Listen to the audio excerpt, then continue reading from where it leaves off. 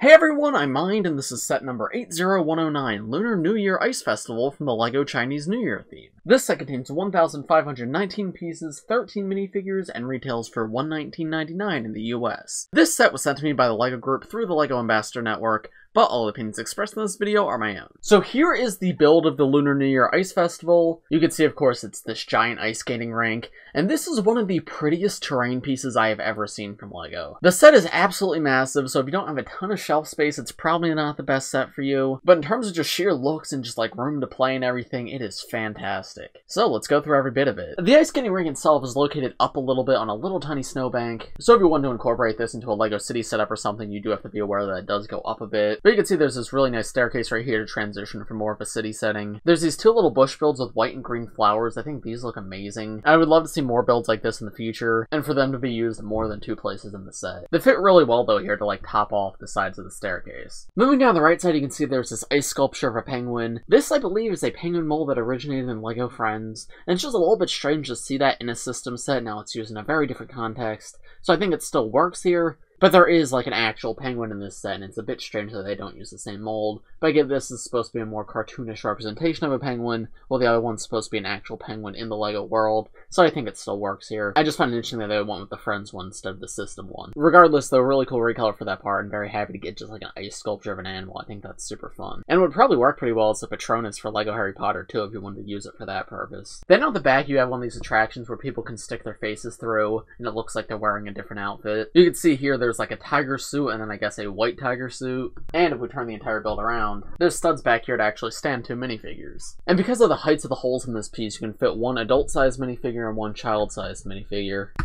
And there you go, now you can see their faces are actually sticking through, which is very fun. That is just like a cardboard cutout piece. It's not something I see too often in LEGO, just like cardboard panels like this, so it feels a little out of place. However, I still think it works, and I don't think there's any way to do this brick built that would be better. And something cool that you also might have noticed is this can actually be flipped around to have like different mascots on it. You just have to take that back section off, which is not super easy, but it's also not difficult to do. It doesn't pop off naturally though. And then you can just lift this up, spin it around, place it back down, and then attach the top back on.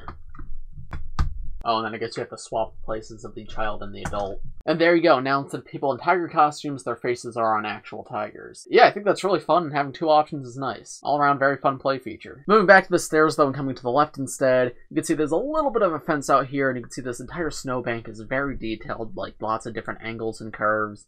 You can see there's some dark tan used here too.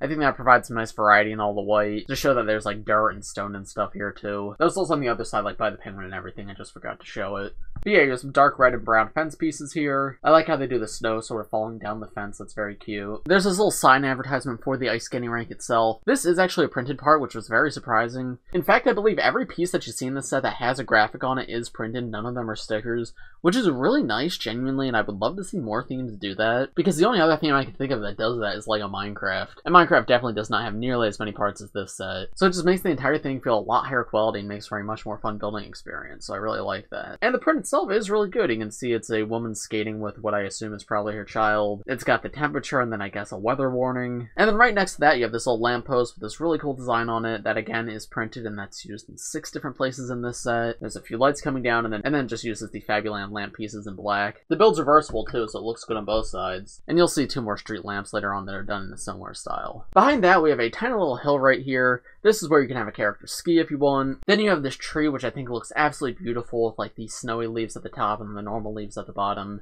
Really like captures the feel of the winter season. And then behind that you have a tiny little fishing hole, which I guess is supposed to access the water underneath the frozen lake. There's a seat right here for a minifigure to sit, and you can see with the fisherman minifigure in this set, you can actually make it look like he's catching a fish out of the fishing hole, which is a really fun touch. However, if you're not the biggest fan of the fishing hole, you can use this piece right here. You pick it up, you can actually place it inside to cover the fishing hole up, which can be used as an alternate display option, or just something for play. You cover it up when you're not using it, you take it off when you are using it. And I think that's a really great option. Behind the tree and the fishing hole, we have another set of stairs. This is, I guess, another place where the ice skating rink connects to the outside world. So that's another place where you can incorporate like a path from a LEGO city. They just have a bit of texturing down here, and that goes up to a minifigure plate up here. On the side of those, you have what I assume are meant to be vending machines, or some sort of cooler or ice box, because you can open them up, and there's 3 drinks inside each. The first is like this sparkly blue one with this green cap. That blue is a really cool color. I don't believe it's used too much like outside of LEGO Friends and LEGO Dots and whatnot, so I personally have not gotten that piece too much. but it is a super cool color and works really well here for like a drink. Then there's a teal one with a yellow cap, and then there's a red one with a brown cap. You get 2 of each of these drinks, 1 of each on each level, so there is plenty for all the minifigures that come in this set. Beside that, you have 2 skis which just sort of lay against this building right here.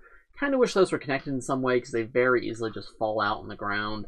You could obviously remove them and put them on a minifigure, but yeah, I just don't think that's the best method of storing them, but it's still very cool that you get skis at all. And then we have this building in the very back left corner. You can see there's another new printed part at the top of the door right there. Looks like it shows the minifigures just going for an adventure in the snow. That is super cute, I absolutely love that. The design of the texturing of the roof is really good too. I especially love these little roller skates right here. Those look really good placed like that. And then like the snow dripping off the roof as well. Reminds me a lot of the Temple of Celebrations, the 10th anniversary Ninjago Christmas set that we got last year. Done in a very similar style. There's a little ad hanging off the side with an ice skate on it. That, once again, is a printed part. If anybody wants to translate the Chinese, please do in the comments. But I, unfortunately, am not able to myself. And then, of course, the big yellow door at the front can swing open. Luckily, though, the store is open from the side for easy access. And it's quite small in here, but they managed to pack a lot in. You can see there's a trophy and a chalice at the top, a little cash register right there. There's one more of those sparkly blue drinks. I'm not sure exactly what this device is supposed to be, so let me know in the comments if you know.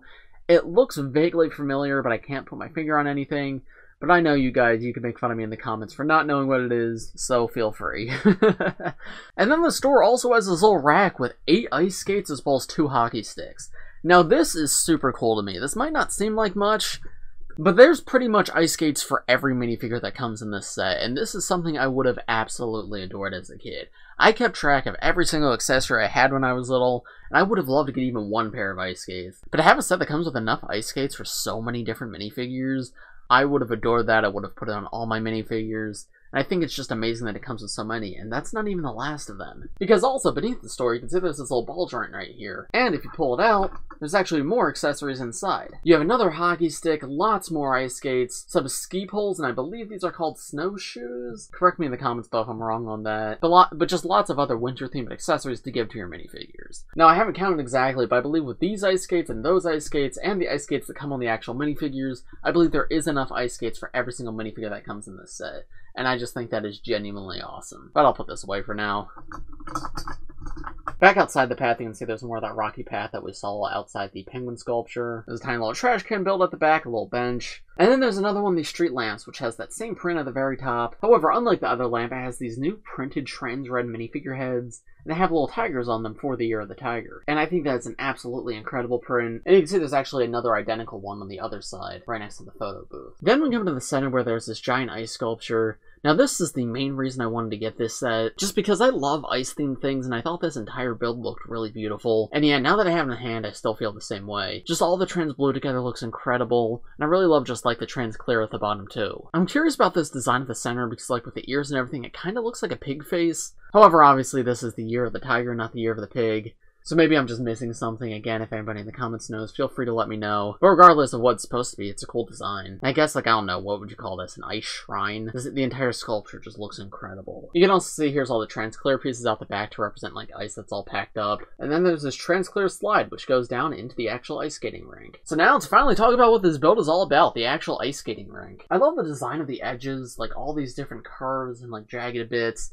It just looks so uneven and asymmetrical, it feels very natural. And I think that's absolutely perfect, because this is supposed to be a frozen over lake, not like an artificial ice skating rink. So funnily enough, I find it kind of perfect how imperfect everything is. And then the actual ice itself is very interesting. It uses a color that's not used anywhere else in this set. It's like this sparkly whitish bluish color, and I find that interesting, but honestly it's probably my biggest criticism of this set. This color was also used in the Eternals sets last year. If you're a Marvel fan, you may know it from there, like on the wings of the Deviants. And I believe it's been used in a few other places, like Rey and the Last Dragon. But they use it in abundance here, and my one issue with this color is in different lightings it looks different. Looking at the camera right now, it seems to be picking up sort of a bluish tint, which is what they're going for with the ice skating rink.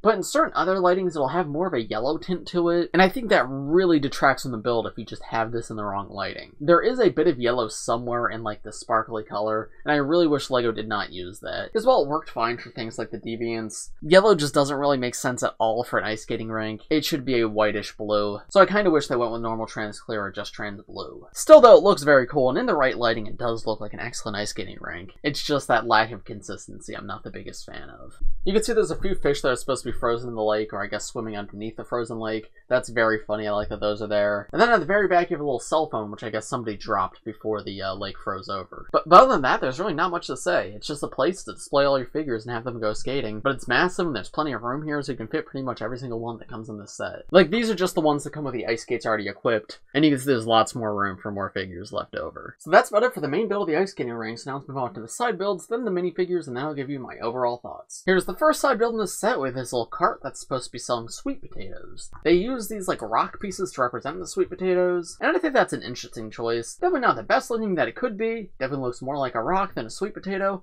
but it works well enough, I think. And regardless of whether it's accurate or not, I think it's a really cool piece, and you get quite a few in this set, so I'm a fan of it. And then the card itself is nothing all too special, but it looks good. You can see there's room for a minifigure to hold on to it. You have this little break right here, and it's nice to have another way to get the bicycle or wheelchair wheels. And then the other side building says this guy. I know people were joking that this looks like Perry the Platypus from Phineas and Ferb. However, unfortunately, this is not a platypus. This is supposed to be a penguin. As you can see, it has little penguin feet out the back. But this is meant to be a little penguin sliding around on its belly, or at least a little vehicle shaped like a penguin, because there's studs on the inside for a minifigure to sit in. Because I believe the idea is this is for children who are too young to go on the ice skating rink themselves, so they'll be pushed around on this thing instead. And this is super cute. I absolutely love the design. It's just a fun little character. Now moving to the minifigures, there are quite a few in this set. However, most of them are generic city-type characters, so I'm not going to spend super long on them. Here are the first three. And these three are actually wearing ice skates by default. I've removed the ice skates just to make them easier to show to you guys on camera, but they have ice skates separate from the ones that you've already seen. This guy comes with a hockey stick and a puck, so I think counting the other hockey sticks, it's a total of 4 hockey sticks in this set. So I guess you could play a 2v2 hockey game with the characters in this set. Again, it's so cool to get so many copies of the same accessory. He's got this red jacket, which I believe is also used in the Ninjago City Gardens for the Mechanics Thug. The face, I believe, originally came from Hidden Side. And the gray beanie is a nice touch. I believe it's like not a new part or anything, but it's one personally I don't believe I've had before. Maybe I got it in the Ninjago City Gardens. I don't remember if this is the exact color it came in that set, but it's a pretty good piece to get. The woman in the center is awfully generic. I don't have a ton to say about her. Black ponytail's nice, I guess, a more uncommon color for that part. And the face print is interesting, nothing too unique in my opinion, but it's alright. And then the torso is fairly generic and personally not one of my favorites. It's just like an exercise shirt. Then the older woman at the very end, I actually really like her torso. That blue, red, and white combination is really nice. She has Misako's face, which is interesting. Misako's face has been used for LEGO City figures for a while now, but I've always found it fascinating that they reuse it for LEGO City. And then her hairpiece is pretty much generic old woman hairpiece. And you can see she's sitting in a chair. You're actually supposed to attach the ice skates to the bottom of that chair, and she skates around on the chair, which is a very funny concept. But I absolutely love it. It feels very LEGO to me. Here's the full face prints with hairpieces removed.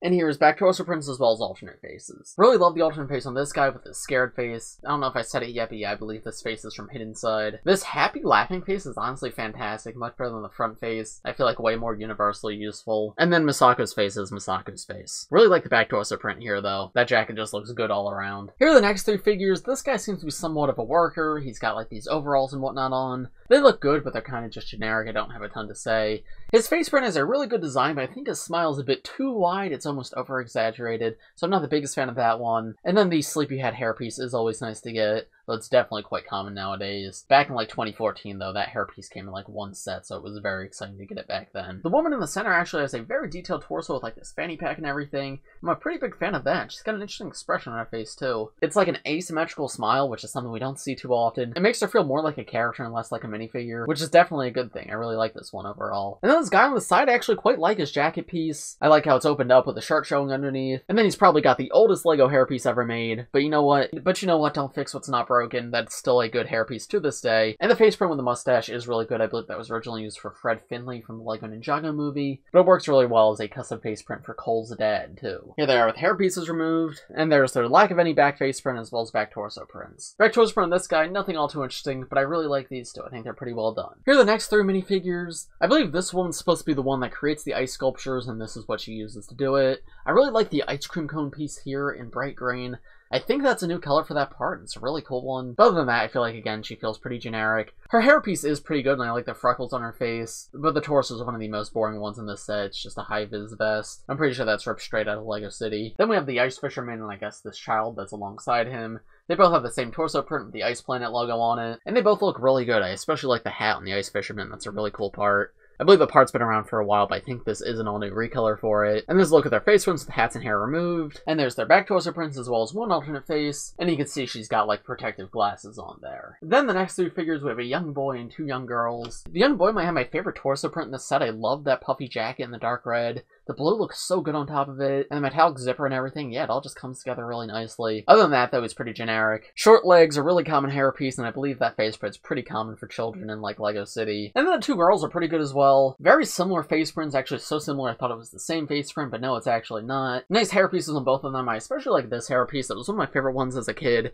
and it's cool to see it still around nowadays, that, like, longer ponytail piece. And then this is one of the best modern LEGO hairpieces in my opinion. But the green jacket with the teal gloves looks really good. And then this jacket too, I believe originally came from Hidden Side, and it's been used like Monkey Kid and whatnot before, but still a really good part. And it's nice to get more colors for the short legs too. And then taking their hairpieces off and then turning them around. There's the back torso prints. I really like the shocked faces on these two. And then the laughing face is pretty good as well. The back torso prints are all pretty good. Yeah, honestly, these three figures are some of the best in this set. Like mostly just remixes of generic city parts, but still very well done. And then finally we have the Tiger mascot guy as well as the penguin. Penguin isn't a minifigure, but he should still be reviewed here. Just like the first few minifigures I showed in the minifigure section of this review, the Tiger guy also came with ice skates on his feet by default, so that brings it up to a total of 4 characters that are just wearing ice skates by default. But of course, again, I've removed them so he can stand up on this minifigure stand that I've got him on. I'm not a huge fan of the torso print. I kind of wish they went all out with the Tiger design.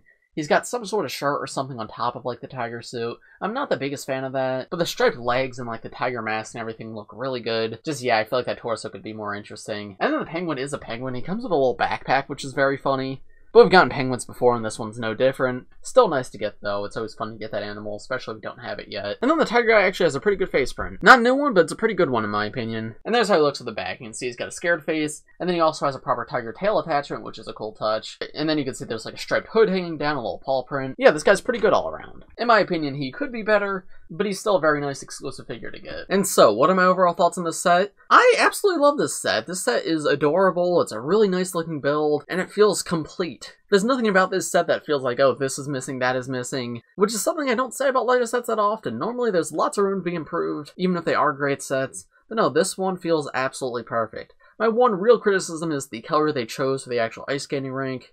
But that's not a huge deal and can very easily be changed if you wanted to. But even still, that color's not bad if you have it in the right lighting. Great minifigure selection, great accessory selection.